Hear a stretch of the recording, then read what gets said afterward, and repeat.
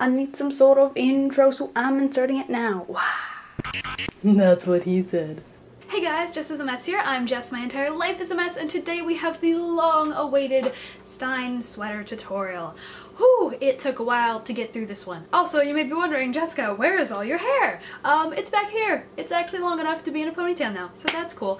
Also, I am feeling a little bit better, so if I seem more cheery, that is why. So there is one thing you need to know about this video. I lost a little bit of footage, and so I am going to be appearing. This is future me is what this me will be known as, and I will pop up randomly throughout the video telling you, hey, didn't get to film this part, here's what you need to do. Even though I lost some footage, I think this is a really good way to go about making a Stein sweater, especially because it's a really cheap version. There's no sewing involved. Unless you want to sew, you totally can, but for me, I didn't want to. All of the materials you will need for this tutorial will be down in the description box below, so go check that out, and I will include prices on everything that I can include prices on that I remember. Now on to past me, who will tell you what you need to do with your sweaters. First of all, you're going to need to get two sweaters, one a dark gray sweater and one a light gray sweater, and make sure that the light gray one has a turtleneck. For the darker gray one, mine is a V-neck. I don't know if you can see it, but it's a V-neck, so that's probably wasn't the best choice on my part, but it's too late. I already bought it. I don't have any more money. We're going from here. So I can either turn it around and use this side, or just live with the V-neck. The dark gray one needs to fit to you because we are just going to cut up the gray one mostly. We do have to cut this one a little bit, but we're just gonna cut this one up and then glue it to this one. I just don't want to spend time sewing anything, and I also don't know where the plug is to my sewing machine, so I'm going to use liquid stitch. It looks like this. It's about $3 or $4. Totally worth it. It says it will last through washing, but I don't know. I haven't personally washed anything that I've done with it, so. And then you will need two types of black elastic.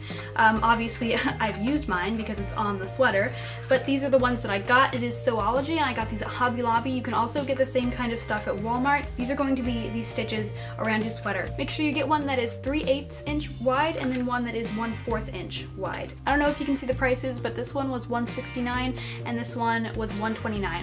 So boom, right there. So I'm gonna start off by cutting the turtleneck off. Cut quite a big circle so that you can fit it under whatever your dark sweater looks like. Okay, so first I'm going to start off by sectioning out where I need to do the cuts by using a Sharpie.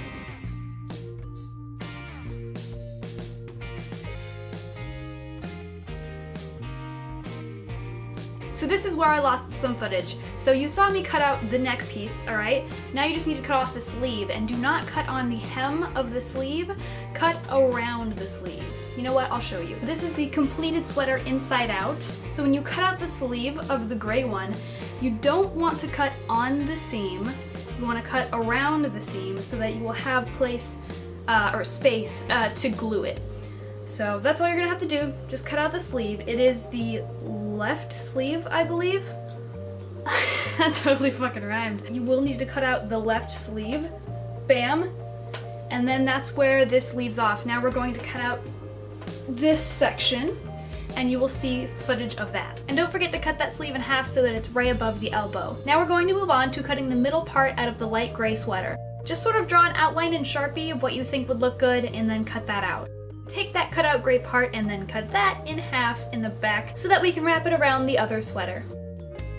Once you have the parts cut out from the light gray sweater, we can move on to the dark gray one, and we're going to cut the sleeves basically in half to where when you wear it, it'll be cut right above the elbow. Now we are going to glue the light gray part onto the dark gray sweater. So hopefully you can see the kind of shape that it should make at the very end. You don't have to glue over the entire surface of the gray part, but you do need to get all of the edges, so just make sure that you glue it all the way around. Now we are going to cut off the left sleeve. And I'm going to cut mine with a little bit of spare room just in case this sleeve doesn't fit perfectly. Now I have turned both garments inside out. You can see the tag. And then I am gluing this one little piece onto this.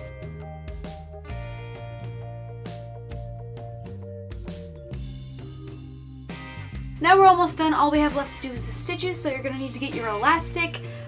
Both elastic pieces, remember, one's a little thicker. Oh, one's a little thicker, one's a little thinner. So I'm gonna take my stitching glue, and we are going to glue the thicker elastic band across the space of the sweater.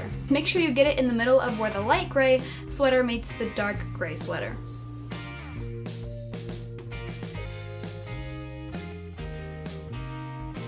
Now we are going to add our thin stitches. Here we go. We're gonna add these all the way across here to match this one. It doesn't have to be all straight across. Steins are usually pretty mismatched, so one can be this way, one can be straight, one can be, you know, that way. So have fun with it and make whatever stitches you want.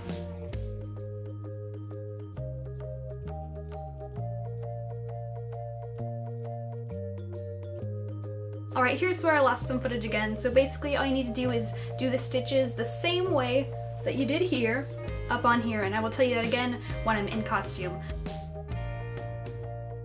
So now this is the point where you guys can choose to either go ahead and glue this onto here, or you can just go ahead and keep this a separate thing. I honestly think that is going to make it much easier in wearing it.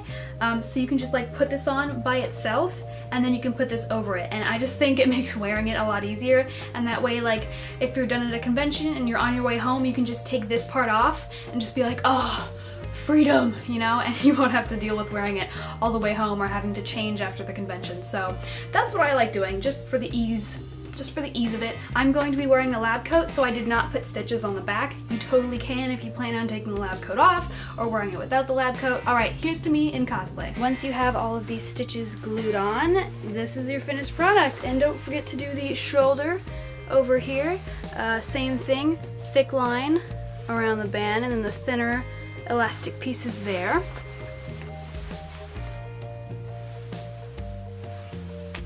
Here is a very big flaw that I did that you should not do.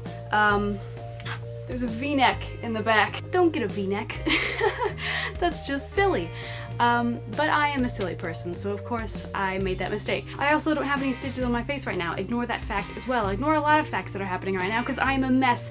As you guys know, the channel is called Just As a Mess. You can't be surprised by now. I'm really glad that I was able to do it without sewing because sewing sucks and it's not fun. But yeah, I'm actually really happy with the outturn. I wish it was easier to get in and out of, honestly, but that was my fault again for getting a sweater that was a little too tight.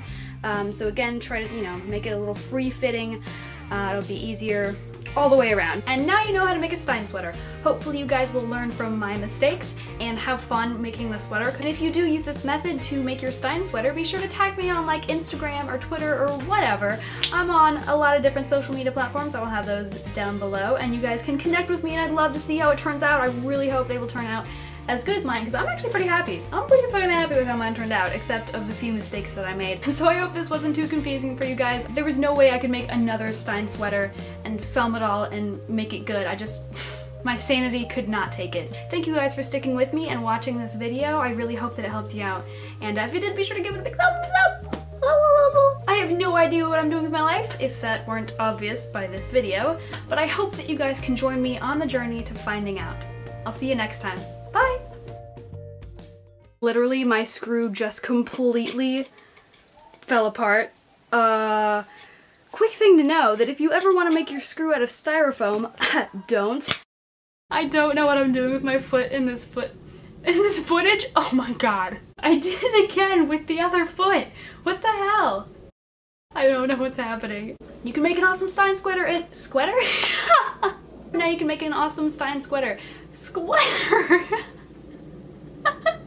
So, we are just going to glue the gray part onto, wait, they're both gray.